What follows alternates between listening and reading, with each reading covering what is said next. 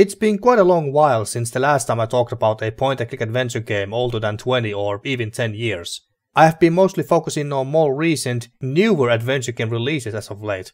But in this video I'm going to rectify that and return back to the 90s. The game that I'll be talking about this time is 1996's The Neverhood, developed by The Neverhood Inc. and published by DreamWorks Interactive.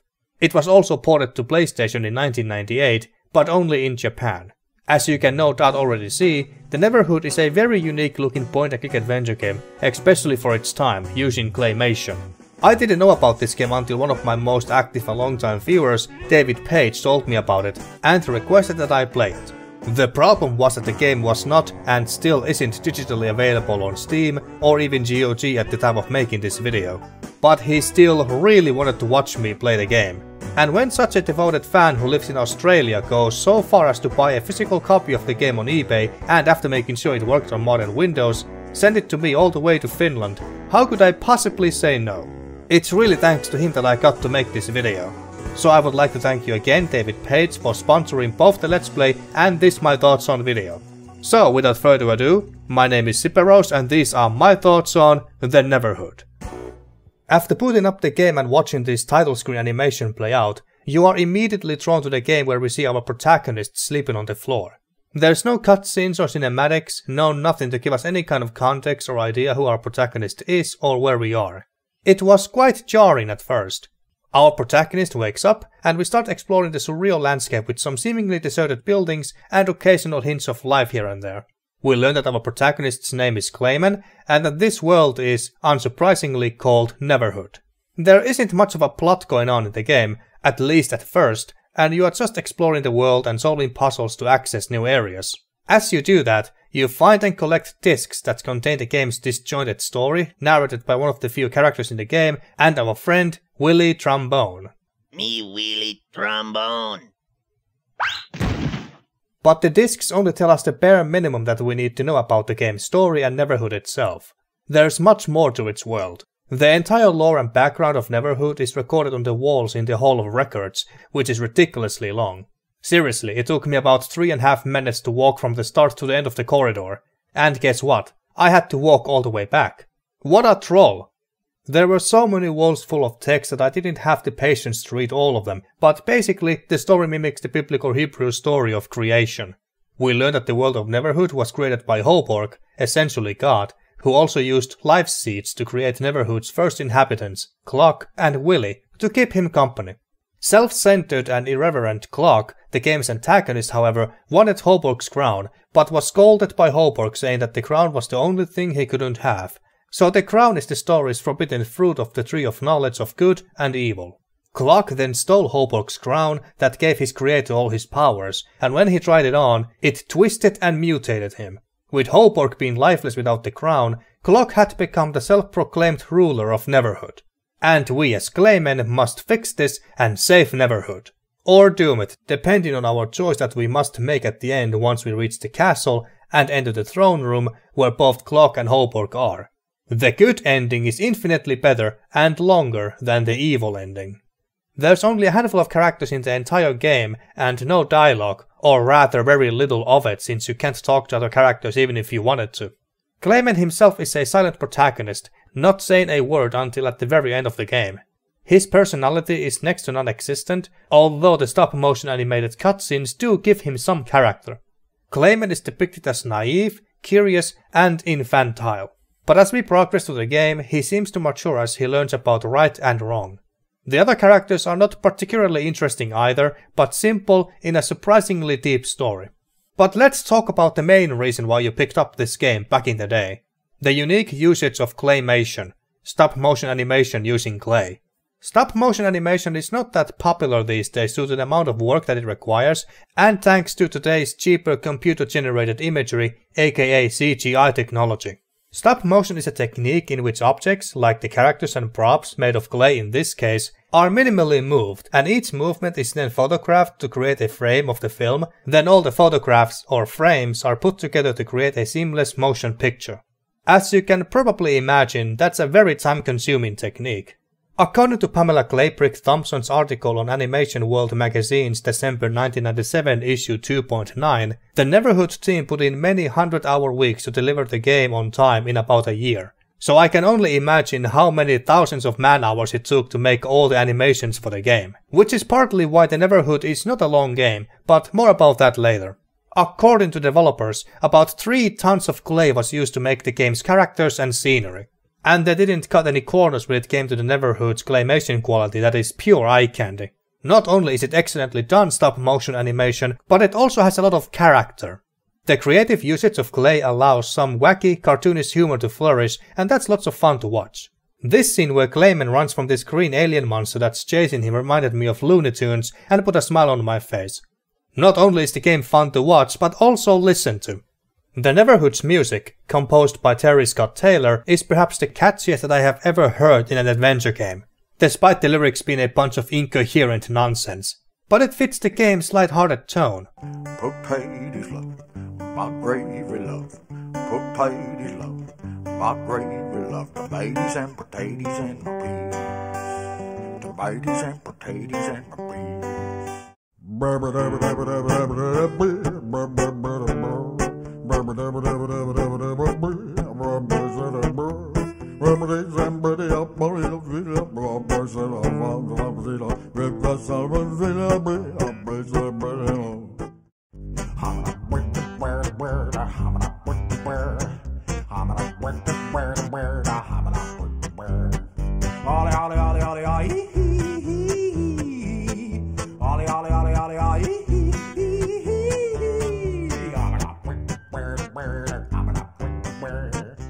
Maybe that's why I have found myself humming these songs occasionally ever since.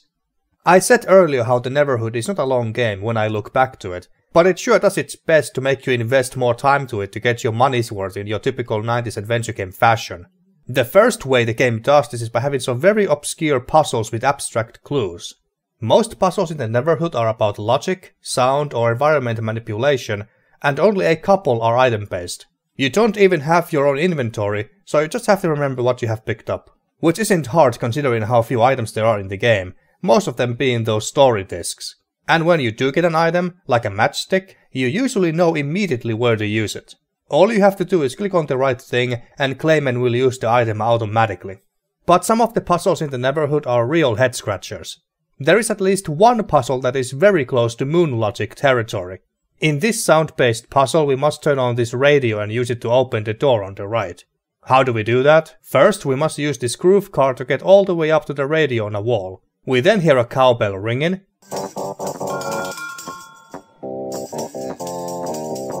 Where have we heard that sound before? Back in our house from the beginning of the game in the flytrap room. We pull the right cord hanging from the ceiling. We then go all the way back to the previously non-functioning radio that should be working now, and turn the dial till the right song from the wall radio is playing.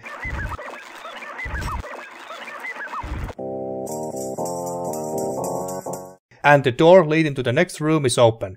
But the one behind you is now closed instead. And yes, you need to mess around with this radio again when you need to go back.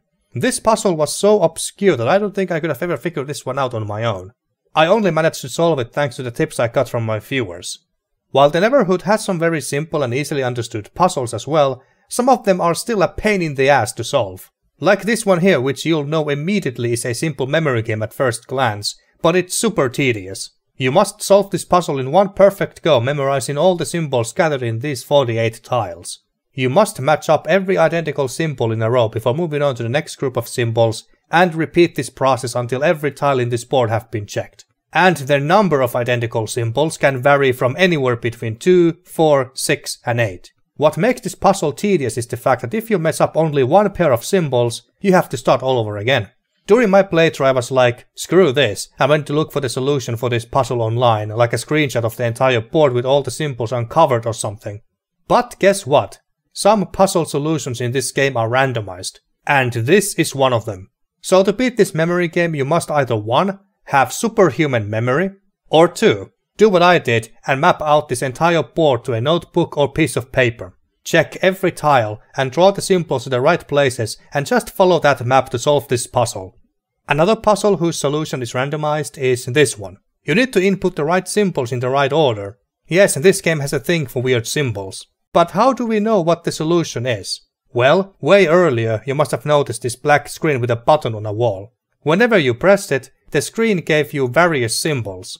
The same ones that you see and need here. So you must go all the way back to press the button multiple times and draw the symbols somewhere, so you know which ones to use and in what order to open this door.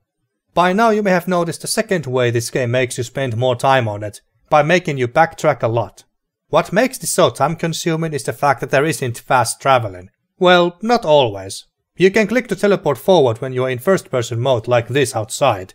But once you are in third person, which is most of the time, you can't fast travel and must watch as Clayman slowly walks to his destination. That was why it took me what felt like a short eternity to walk from one end of the Hall of Records to the other and back. So get used to watching Clayman's walking animation. And things like messing around with the radio I previously mentioned to reopen doors, and racing or lowering the bridge also slow you down. But despite all of this, the Neverhood is not a long game, and you can beat it in about 15 to 20 hours, maybe even around 10 hours, if you are an experienced adventurer and don't get stuck for too long, like I did occasionally. The Neverhood is a fun, charming, unique, puzzle-focused, and yet surprisingly deep point-and-click adventure game that stuck out from the rest back in 1996 and still does today. Like I said earlier, stop-motion animation or claymation is not a popular technique these days due to the amount of work and time it requires, and I would imagine it's more expensive too compared to CGI. But over the years since the Neverhood, we have received at least a few point-and-click adventure games using stop-motion animation. Like the Dream Machine, whose first chapter was released in 2012, and the conclusive 6th chapter in 2017. The upcoming gorgeous looking Harold Halibut that I have had my eyes on for a while now, and Kickstarter funded Army Croc from 2015 that is the closest thing to the Neverhood sequel, but is more like a spiritual successor, developed by the creators of the Neverhood. But from what little I have seen in terms of reviews, Army Croc is not as great as the Neverhood, although the stop-motion animation looks very good. The Neverhood's shortcomings, the occasional obscure puzzle and tedious backtracking, are overshadowed by the excellently and lovingly crafted claymation, the charm, sense of humor, and deep story. If you happen to get your hands on a physical copy for a reasonable price, I say definitely give it a go. Scum VM currently supports the Neverhood, so it should be relatively easy to make the game work on today's modern systems. Because adventure games using stop-motion animation or claymation like this are very rare, I think we should cherish and appreciate those few that we have. And there you go folks, those were my thoughts on the Neverhood. I would like to thank David Page one last time for gifting me the game and thus sponsoring this video. What are your thoughts on the game? Let me know in the comments, and thanks for watching.